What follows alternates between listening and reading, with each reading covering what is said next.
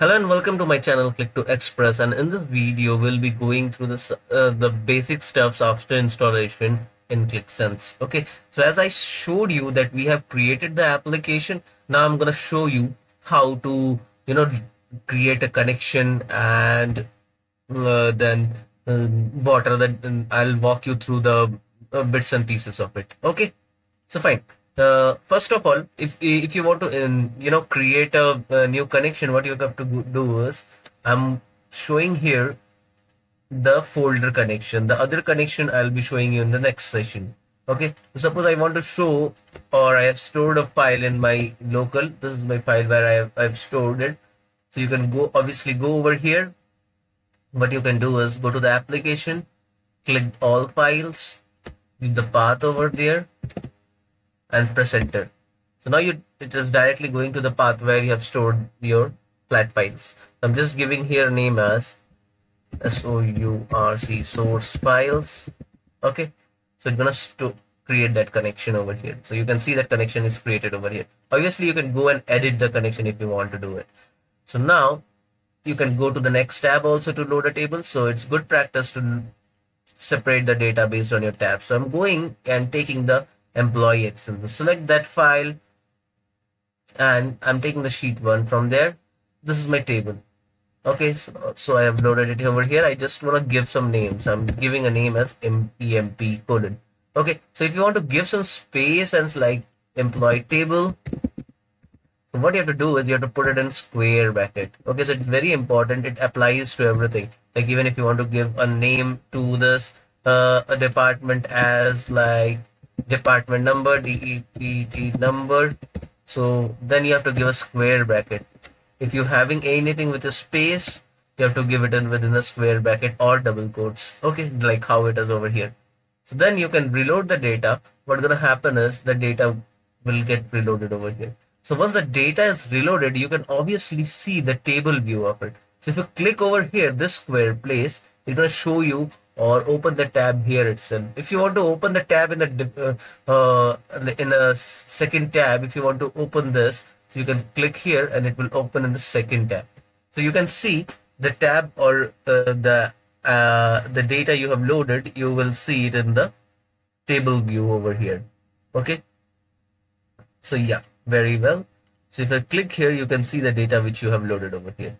Okay, I'm going back to this, and then you can open the hub as well. So if you want to open the hub, obviously you can open the hub and check what is the data been loaded. So sorry, the application has been created. So these are my application which is being created. It is directly going to the hub for me. So fine. So that's not the place I want to go now. So in app overview also, if I click here, it will gonna shift me to the next tab and show me how we can create a small application. So I have already created test page over here. What you can do is click on this plus button, create a new sheet. So I'm just giving the name as sheet 2 and press enter. Obviously you can go here and edit the sheet. So I'm just opening the sheet for me. Fine. To edit the sheet, you have to go here and edit it. Okay, so I'll go to these are the fields which is present in my current table or the data I have loaded. So these are the master items which I'll be discussing in the next session. Here you will see all the charts needs to be created. Sorry. You have custom objects which we'll be discussing in the next session. So I'll just show you how to create a just to show you what is the table we have loaded. I'm just simply loading a table. Just drag and drop over here. Select this. I'm selecting country and a measure. So I'm going here, country wise sum of my salary. Okay, so that is how you can load the data and see it. To change the app name, you can see this 3 dots. You can click over here, edit the name over here. So I'm editing the name as like select some the first application. Okay, and then saving it. Obviously you can go to this place. There will be a button coming over here. Since I have already loaded this this image, so it is not coming here. So you can go to settings click on that.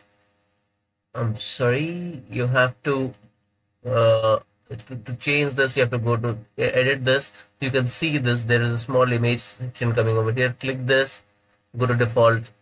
You will be seeing all the images stored over here. So how this image comes in your desktop version? You go here in your documents, Qlik Sense, and then in the contents you will see there is a default folder, and here you will see all the application which is being all the images being stored. So if you even if you want to store any other image, you can put copy and paste it over here and can probably use it. And in the server version, you have to push it in your QMC to a certain location, or also there will be an option coming over here to drag and drop the image directly from your local. Okay, so that is your server version. This is our desktop version, and this is how you have to store the image. Okay, so go to default.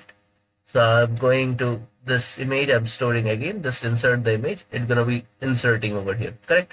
That's all. So now if you want to change the styling of something, suppose I want to give image in the back end. Suppose I want to give an image here as well. So I'll just go here, take the same image. Okay, so I'm just inserting the same image, so it's gonna come over here. Okay, and then I want to give a background of it, so you can see the background I have given. You can change the theme also based on your requirement. Okay, that is what you can do, the change with your background. Okay, so then you can obviously click over here, go back to the session. That's all in the front end you can do. If I go to back end, so this button will adds up to different tabs. That go to analysis, well, nothing, it will move to you to the what you call the front end of it. Obviously, if you want to create a story, you have to go here. So all these things we'll be discussing in the next session. Thank you for watching this video. Have a nice day.